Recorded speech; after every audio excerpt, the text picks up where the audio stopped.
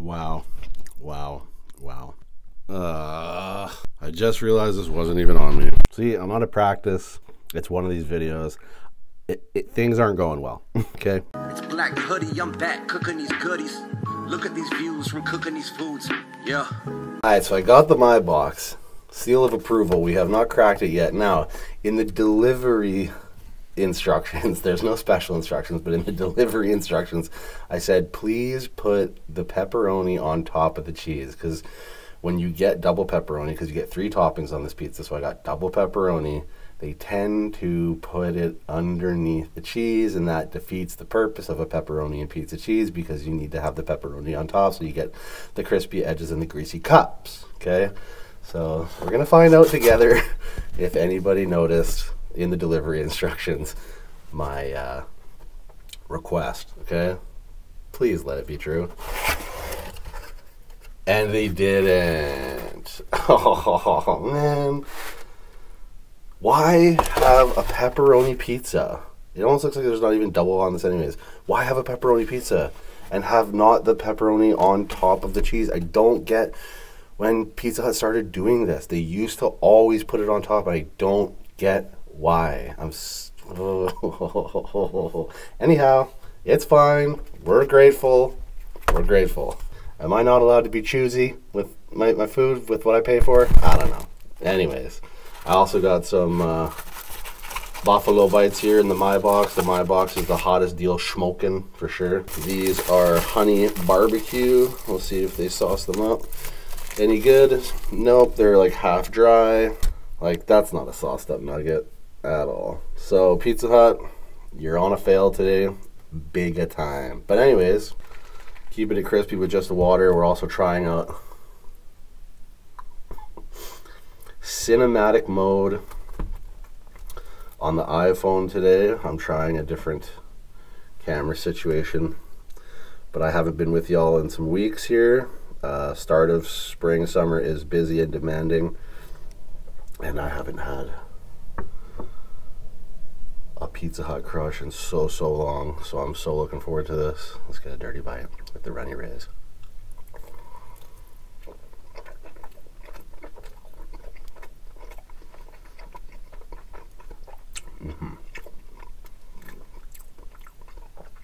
I just don't get the whole pepperoni under the cheese. Like, what an amateur, like, I don't get it.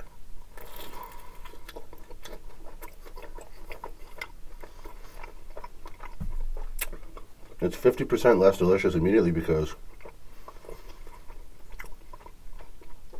you just don't have those crispy, greasy, crusty, burnt edge pepperonis.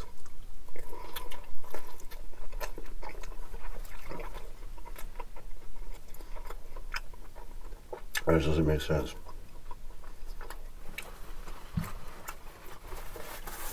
That golden bottom. But yeah, anyways, life have been busy.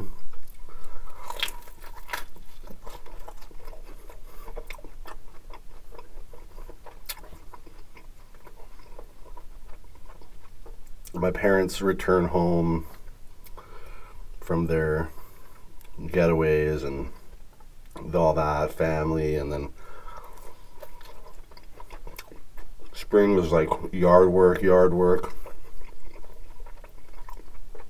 going to the dump, out with the old and with the new, trimming trees,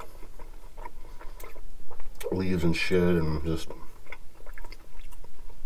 lots of excess stuff.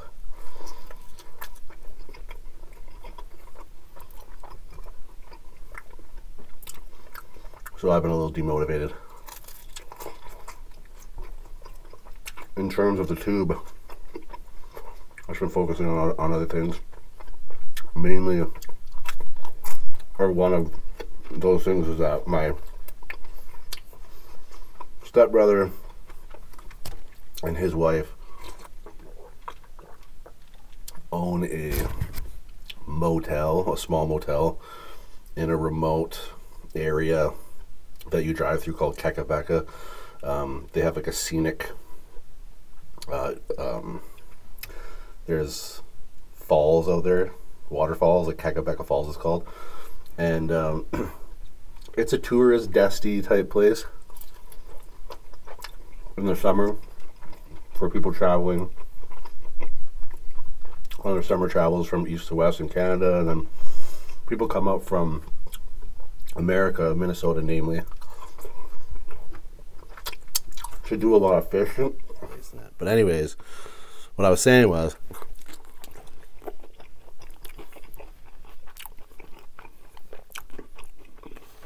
this place called Kakabeka Falls. Stepbrother has a motel out there. It's literally one strip of like a couple hotels, couple motels, couple gas stations, a grocery store, and in the summer they have like a shake shop and a little food eatery thing, one restaurant, and then my stepbrother's motel has this patio, this beautiful patio that he doesn't really use for much yet, and they wanted to get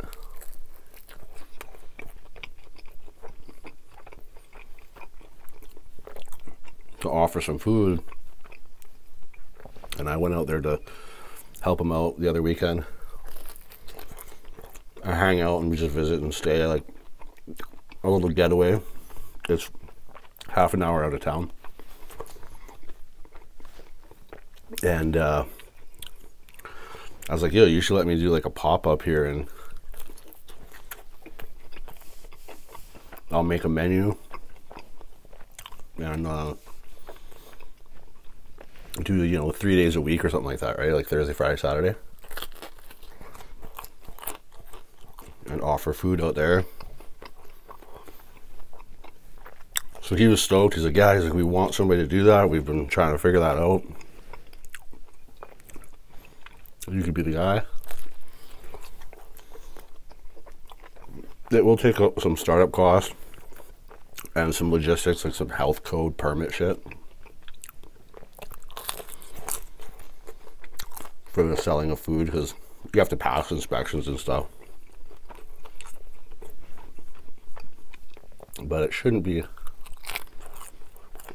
too difficult, although the time frame, like, who knows how quickly those things can get finished or resolved.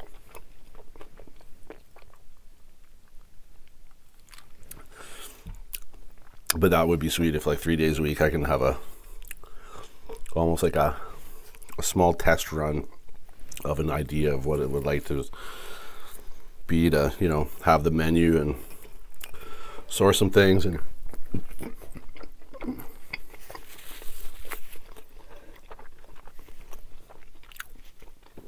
have like a small, like my first small trial at running a food. Cool pop-up food stand.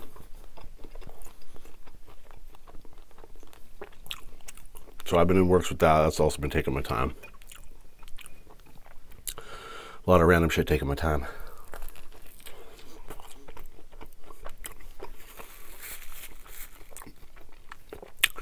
In other news, this might be old news to you by now, but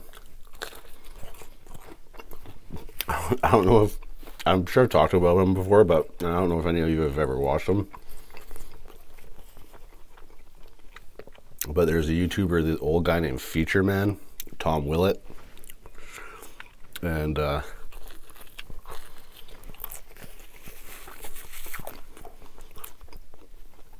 he would just do almost like mukbangs. Like, he would review like very cheap freezer foods and make really cheap, like old school, like war era style meals cooking, because he's a very old man. And I guess someone dug into his past, and back when he was in Hollywood, like when he was a younger guy, he was convicted of a few counts of pedophilia.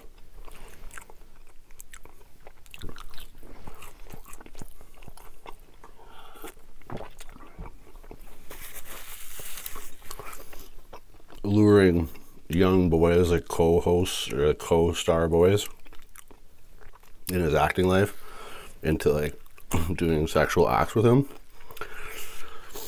And he like went to court and shit. He fought it. He did a little bit of time just in jail while he was like waiting to fight his trial, like to do his trial.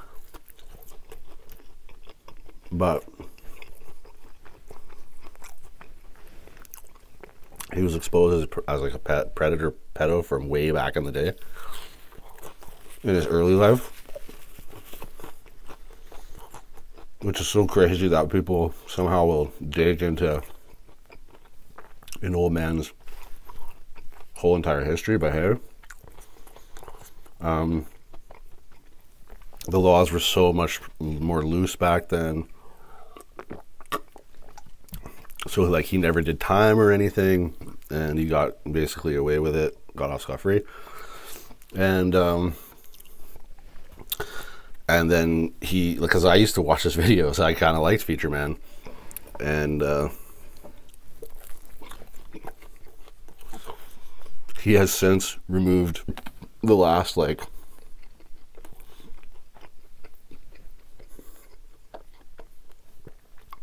he deleted like 6 years worth of videos basically.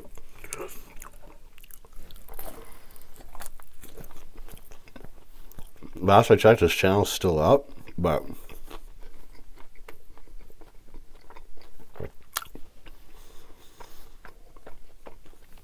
he's trying to, I don't know, make it seem like he doesn't exist anymore, like YouTube wise, but still keeping his channel. It's a weird move.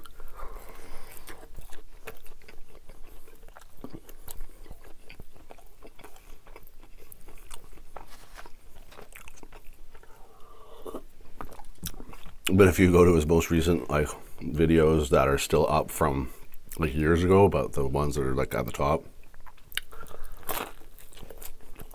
the comments get pretty wild.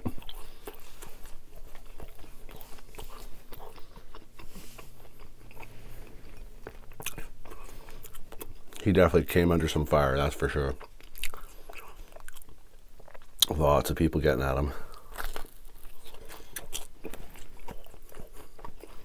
So very interesting.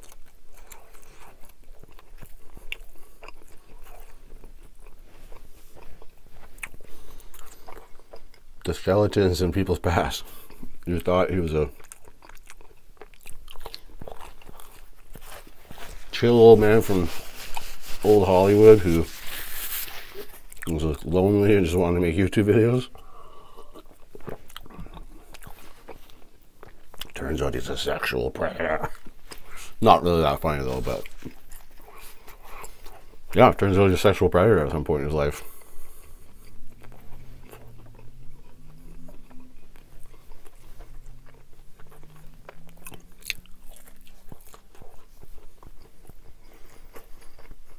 But as you would suspect, back then it's like the rules for everything were so way less strict, I feel, especially in Hollywood, where that shit goes down all the time, even to this day. It was probably like standard practice or commonplace back then. Most people probably just turned a blind eye because they were like, yeah, well, that's how it is. It is what it is. Like, that's the industry we work in.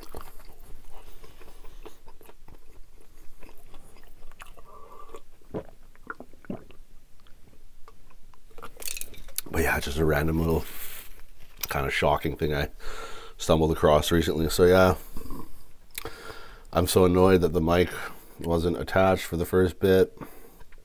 Hopefully it's not horrendously terrible. If I crank the volume, it was beside me over here on the table, so you should probably still be able to hear me decent, but we'll see. We'll see how this,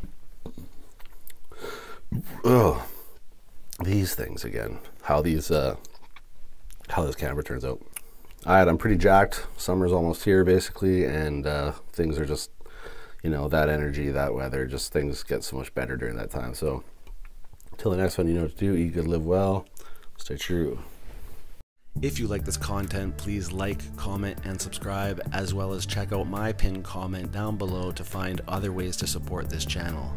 Thank you for watching. Eat good, live well, and stay true.